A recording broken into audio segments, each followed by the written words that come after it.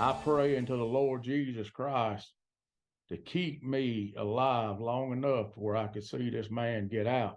He went in as a young boy. He come out as a man. New at 6, 2 Georgia men free today after 25 years of wrongful imprisonment. Lee Clark was one of those men. He was just 17 years old when he was arrested for the 1996 shooting death of his friend, 15-year-old Brian Bowling. Crazy story. Our Paula Suros spoke to Lee and his father today. And Paula, I can't imagine how emotional this must be for the family. Absolutely. I mean, just look at that, all the emotion on their face. You know, Lee tells me he wasn't sure if this day would ever come. And now that he's finally out, he tells me he first ate a large meal, of course. Then he stayed up until 3 in the morning catching up with his father. His father tells me he always had hope that he'd see his son outside prison walls. I've always wanted to win the lottery, and I just won it. Best thing that ever happened to me in my whole life. Pictures of Lee Clark hugging his loved ones for the first time in 25 years, worth 1,000 words. I'm still trying to soak all this in. It's kind of surreal to me. I've been trying to find people to pinch me to wake me up, make sure I ain't sleeping, but walking out of that jail the other night, that's the greatest day of my life. It's a day I told you couldn't do that. Clark wasn't sure would ever come. It's not been easy for me. I really had to dig down deep. And there were some times I didn't think I was going to make it.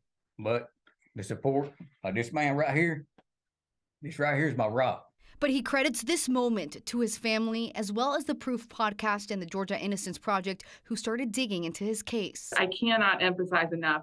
This is so unusual. I mean, most of the time we're in court for years. In 1996, he and Kane Joshua Story were both arrested for the shooting death of their friend, 15-year-old Brian Bowling. As Georgia Innocence Project senior attorney Christina Cribbs explains, although Clark was nowhere near the shooting when it happened, he was arrested and sentenced to life in prison. He was a teenager when he went to prison, and he's 43 years old now.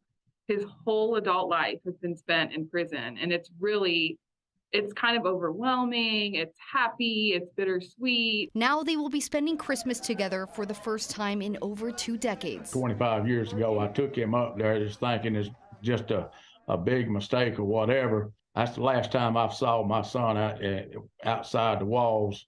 A part of me was locked up with him. But for those who are still wrongfully incarcerated, Clark has a message. If you keep hope, and you keep believing, amen, it's going to come about one day. That's right. It's going to come about one day.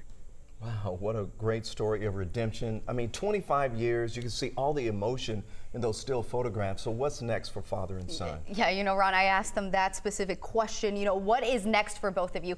Lee says he absolutely loves NASCAR and plans to go to a lot of races.